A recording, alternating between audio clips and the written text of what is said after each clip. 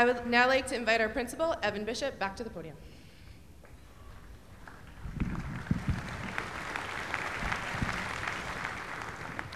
Thank you, Ms. Murray. First off, I'd like to take a minute to offer my sincere congratulations to the fine young men and women seated to my left and to my right tonight as we celebrate the collective achievement of the class of 2015, but also the individual accomplishments of each and every one of you. This past week, I have witnessed your excitement and anticipation as we neared graduation night, and now that we are here, perhaps it is sinking in that you have overcome many challenges to reach this milestone, and I can see the pride in your faces.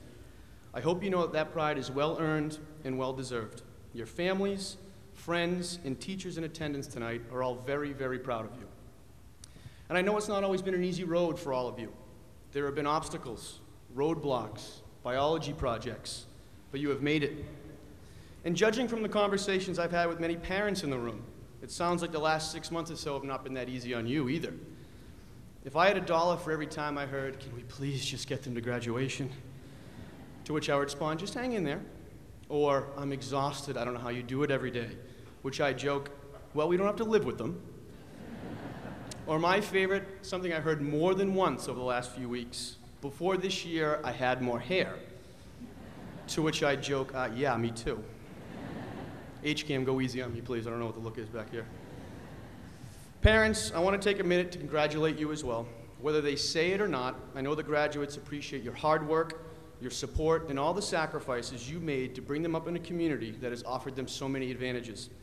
Please take time to celebrate, to reflect on all that you have done for your child, and then get ready to kick them out of the house in a few months. Although I must warn you, enforcing those house rules when the kids come back for Thanksgiving the first time should be a lot of fun. Let me know how that goes.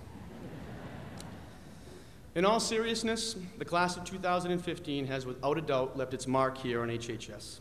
Collectively, this group possesses a wide range of impressive talents and strengths, not the least of which is your remarkable ability to be tolerant and accepting. In the past 4 years, I have seen you lift each other up, come together in difficult times, and grow into insightful, thoughtful young men and women. You possess a sense of wisdom and understanding that often eludes adults twice your age. I urge you to hold fast to those values of solidarity, cooperation, and camaraderie. Now, it's truly an honor tonight to see you united as ever, one last time as classmates, friends, and as I'll always think of you as Hillers. Now, not having the opportunity to grow up in this community, when I started working as a guidance counselor 10 years ago, I was very confused, as are most people, about this Hiller nickname. I'm sure almost everyone in this room has had to explain to someone at some point or another what a Hiller is. Now, our nickname comes about as Hopkinton sits 450 feet above sea level and is the highest town in the Middlesex County. However, I'm not sure all of us have responded to that question with that response. Regardless of your definition, like Eric's as being tough as hills, what I have come to appreciate in working in this town is that being a Hiller comes with great pride for these students, whether it's in the classroom, on the stage, or on the many athletic fields. When I think of what represents a Hiller, it's so much more than our mascot. To me, a Hiller embodies many things. For example, a Hiller is honest. As wily as teenagers can be, I give you guys a lot of credits. Your class is very honest. If given the chance, how many high school students would actually alert their principal to the senior skip day in advance so they could get their work? Or notify many teachers about what the senior prank was going to be days before, just to make sure it was appropriate. Please continue to be honest. It's far too easy these days to bend the truth. Candor is rare and a worthy quality. A Hiller is inclusive. This class knows the importance, the significance, and the value of making everyone included and part of something special. At barely 18 years old, you already know it's far more important to embrace change, not resist it, and celebrate our differences rather than just relying on tradition or continuing to do something in a certain way just because that's always the way it's been done. Hillers are leaders. This group has more individuals with exceptional leadership skills and ability than any I've ever encountered. They are great communicators, as you've seen from the speeches tonight and Wednesday night. They are respectful, they are proactive, and the list goes on and on. I've been continually impressed by the terrific four-year class officers, the excellent student council leadership, the multi-sport captains, those students attending Ivy League schools, the Air Force, the Marines, those involved with Best Buddies, those who traveled to India to work with children in need, and I mean, we even have someone in this class who did their own TED Talk. This class has really set the bar high for classes to come and what it means to be a leader here. A Hiller laughs a lot. I know some say that you just completed the easiest part of your life, but I don't agree with that statement. Those people obviously haven't been in the current high school environment with the pressures of social media, standardized tests, and the overwhelming college application process that is far more competitive and all-consuming than it ever used to be.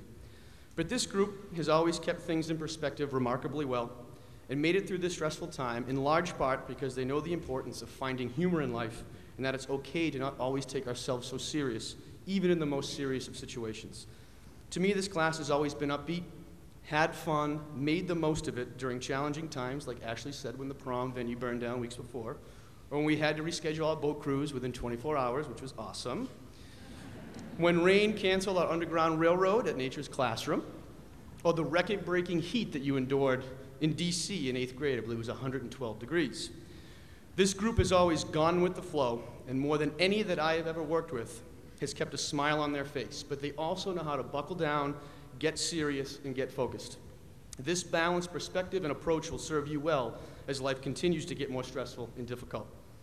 A Hiller has empathy. As I mentioned before, I know personally that there are many members of this class that have faced challenges to get here. Whether it's a serious health issue, losing a loved one, maybe a parent losing your job, or perhaps your challenges date back to grade school, struggling with speech delays, much like I did, which is the first hurdle in keeping pace with your peers. In most cases, you know little amongst these things about your peers, but in some cases you did. Either way, it did not matter to you. You consistently treated each other with respect and kindness for the past 13 years. Please know that there is something really rewarding about looking on the people around you with compassion and empathy, especially those that are struggling, because like many of you, they could use a little latitude as they may be facing some untold challenges as well. A Hiller is resourceful. This group consistently finds ways to make things work. They solve solutions to problems, whether it's navigating around the school's firewall to watch movies that they probably shouldn't be watching, finding new and creative excuses to tell our assistant principals about why they were late this time to school. And when a neighboring community canceled what seemed to be a funny and harmless prank, they decided to steal my keys and drive down to the football field with my car. This class knows how to use what they have to their advantage, which in all seriousness is a very critical skill. Now, to me, these traits are probably more important than anything that you have learned in our curriculum over the past 13 years. I implore you and I challenge you to carry them with you. In your lives beyond Hopkinton, please continue to be honest and inclusive. Don't be afraid to be a leader. Find ways to laugh a lot.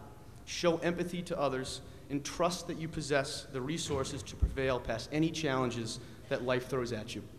Regardless of what you do in life or where you go, always remember to be a Hiller, and hopefully the rest will take care of itself. Class of 2015, it has been my absolute pleasure to be your principal, and I wish you all the best in the future. Thank you.